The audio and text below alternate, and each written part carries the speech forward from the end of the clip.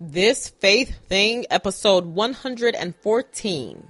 Faith is the substance of things hoped for, the evidence of things not seen.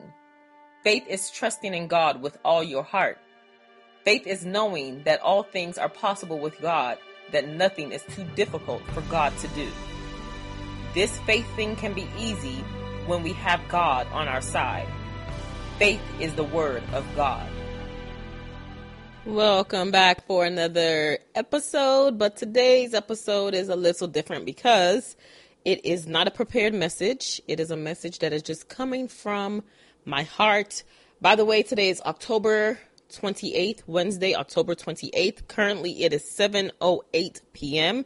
I hope that I will release this message for tomorrow because this is a topic that has been on my heart and I just want to have a sit down chit chat with you. I hope that you guys are doing well, and I hope that all is well in your area, wherever you're located around the world. I hope that it's all going fantastic. Today, my day has been blessed. I went to work today. I just had one lecture, and I taught my students. I have a lot of fun teaching. I love to teach. Actually, I'm a very animated teacher, and my students always find it amusing that I am as animated and whimsical as I am. And that's just really who I am in real life. And that's just my personality. I like to laugh. I like to make jokes, but I don't really make jokes with the intentions of them being jokes. I just like to be free, and be, lively with my students just because that's just me. Anyhow, I came back some time ago and I've been home working.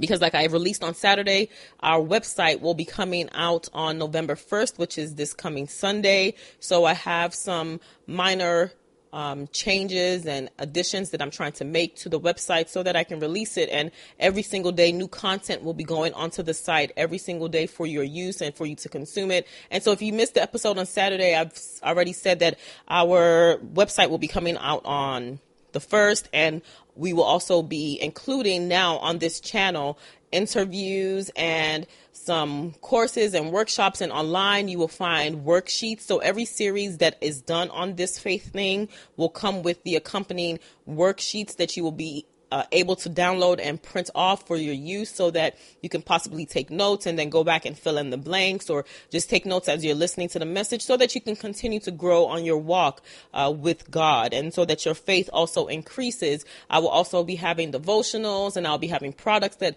will be for sale for you guys to consume and to use to the glory of God. It's just becoming, this faith thing is becoming such an amazing opportunity, such an amazing avenue to spread God, and I'm loving it more and more. It is a lot of work. This one woman show is a lot of work because currently I'm doing everything by myself. I am a content creator. I am the editor. I am the producer, the sound engineer. I do it all by myself, and I cannot wait to eventually expand it to a larger network, because that is the ultimate goal, is to get it to a larger scale so that we continuously grow the kingdom of God for God and do his work, because that's what we've been called to do.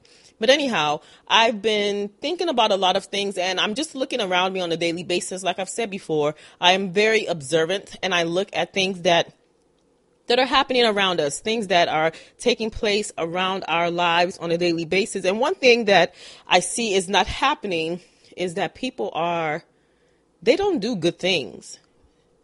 I have a motto that I always say, and it's do good always.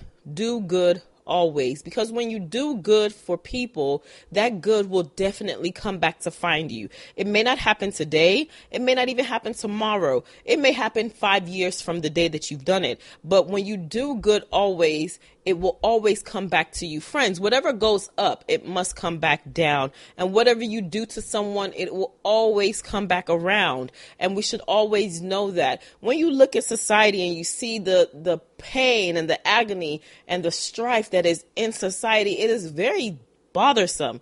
It really bothers me. And I really would wish that people would be good to people always. Don't steal, don't kill, and don't destroy. Because when you do that, it resembles Satan, because that's what he does. He still kills and destroys daily. He's there to destroy anything and everything that he has the opportunity to do so. And when people do that, they resemble Satan very, very, very much so. They really resemble his behavior, and is as if they are agents of the devil. And if you bring that to their attention, they get angry.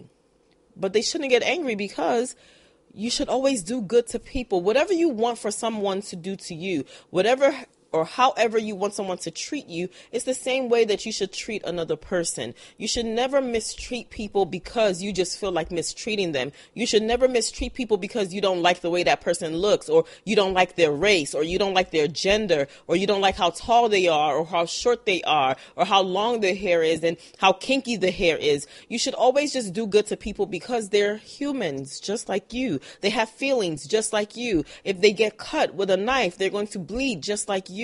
Friends, it is not a good thing to be evil. I just don't understand why some people are just blatantly evil. I don't understand how these people get up in the morning time and in their hearts, they really desire to do evil. If you have been unfortunately consumed by the spirit of darkness and by the demonic spirits of Satan, and you don't know that you're doing it, that's one thing that needs deliverance. But when you are well aware of your thoughts and your actions and how you deal with people and how you treat people, it is a problem. For instance, one thing about me is if I go to a restaurant to eat, I don't like my food to be served messily. I don't like it to be thrown onto the plate. I like it to be decently served. Or for instance, when I order sandwiches, I don't have sandwiches with tomatoes on it. It's not that I don't like tomatoes. I just don't like tomatoes on my sandwiches. That's just how I like to eat my food. And whenever I tell people that, let's say if I go to a sandwich shop and I'm asking them to make a sandwich, instead of them to now wipe the knife or get another knife, they use the same knife for the customer that was before me, and they cut into my sandwich, and I tell them, no, do another one. Then they get angry. Why? Why would you get angry? Do you know if I have an allergy or not? Right, friends, we need to start thinking on that level. Think on that level that these things that you may like, something that you personally like for yourself, the person next to you may not like it. And that person has the right. The person has the right to not like that thing or to like that thing. Why? Because they are them. They have their own mentality. They have the way they think about things. It is not your job to be fussing them and cursing them out because you are angry about how they feel. That doesn't make sense. Friends, do good always. I am so passionate about that. Do good always. When you are doing good for everyone, it will always come back. When you do good to people, you will attract goodness for yourself. You will attract good people and good circumstances for yourself. But when you're evil with the way you do things and the way you maneuver your life, then people are just going to be nasty to you too. It goes back around, honeys. It comes back around. It's not, this law of karma is real. Whatever goes up must come down. Whatever you do to people will always come back around. That's just how life is. There's nothing that you can do about it. Do good always. Christ Jesus did good always. Did he condone everything? Did he accept everything? Absolutely not. But he was good to everyone. He was a friend of all. Maybe I should talk about that. A lot of people mistake this. They think that Christ Jesus condoned everything. No, he did not. No. But he was a friend of all, of everyone, of every single person. He was a friend of all. But did he accept it? Did he keep them as close friends? Did he sit down and wine and dine with them and laugh with them? No, because if you're not doing the right thing, you're just not doing the right thing. That's just how it works. So be a friend to all. Be helpful. I just want to challenge you that on a daily basis, try to do one good thing for a person. It can be a stranger. It can be a family member. Just do one good thing. It can be something as simple as holding the door or as helping an elderly person put their grocery into their car. Or if you live in a community like I live in where we have elderly neighbors, when you see them, let's say you come back from work, you're coming back from work and truly you may be tired and they're moving their products into their home, assist them. Even if you don't want to enter into their house, try as much as possible to take the groceries to their door for them so that it makes it easier for them so that they don't have to walk back and forth, right? when the wintertime comes, for instance, wintertime is coming in our area. And one thing about my community that I love is that sometimes we very well have intentions to get up and cut the grass or to do certain things, and somebody would have already done it. Like I'm a very weak girl, friends. I don't shovel snow. I barely like to move the snow off of my car, but of course my husband will do it for me. But if my husband is not home to do it, my neighbors, they do it for me all the time. They literally shovel my car out of this hill of snow. And by the time I wake up, I don't even know who did it. So whenever I see all of them, I just thank them. Thank you for doing it. And they're like, oh, it's not me today. It wasn't me today, but it doesn't matter. At least I'm thanking them. I'm grateful for what they've done. So do something good, do something kind for everybody or for one person every day. And you will see that it becomes a habit and you will just love your life because you are at peace, right? You're at peace because you're doing something nice for people.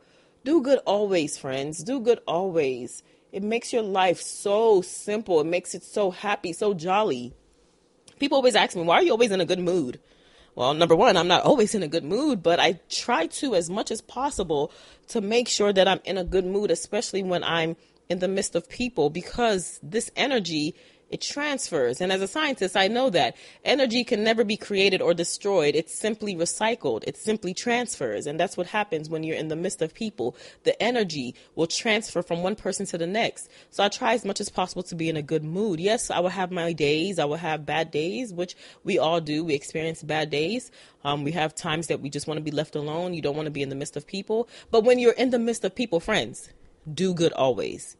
And I think that was all that I had to talk about. That was the reason why I actually put on my mic. You know, sometimes I sit at my desk and I'm just thinking about how God is so good and how he's so favorable to me and how he's so merciful, because if you know my life and if you know my story, you will know that it can only be God that has really taken me to this point. And I'm still a work in progress. I am still growing on a daily basis. I have my challenges. I have my setbacks. I have my flaws just like anyone else. But when I sit down and I get to count my blessings every day, there's a song that count your blessings, name them one by one. And then you will see how and see what the Lord has done for you. It really is amazing, because when you begin to count them one by one and see what God has done for you, you will only be grateful. That's the only thing that you can do. So I was just sitting here at my desk and I was thinking about why people do bad things. Why do people rob people? Why do people kill people? Why do they just talk anyhow to another person without them thinking about how that person will receive it? Or why is it that you want to cause or inflict pain on someone just because of who they are? God can create whomever he wants to create and however he wants to create them. You're not God, and God can do whatever he wants to do. We can never question God because he's God. So why can't we just all live in a society where we're all doing good always to one another?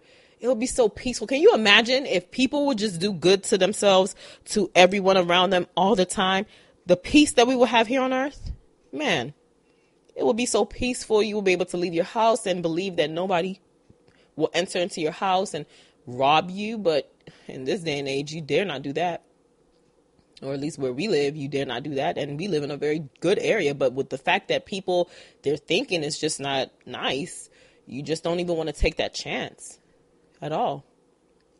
Anyway, friends, it's going on 13 minutes of me talking. I don't believe that I will edit this because it's one of those episodes where I'm just talking from my heart and just sharing with you what the Lord has placed on my heart. I'm sure this message is for someone, and I hope that it has ministered to you. I hope that by you hearing this raw and unedited version of me, that you will begin to do good always and do good for people, so that it will come back to you. It always comes back. It always comes back, friends. Always, always, always, always. And remember that. Friends, I hope that you have a blessed one. Go in peace, and I will speak with you on the next one. God bless you. Thank you for tuning into This Faith Thing with Adeola. Please head on over to the website at thisfaiththing.com to find the show notes and everything mentioned inside of this podcast. I pray that you have been blessed. Go in peace, and I will see you in the next episode. God bless you.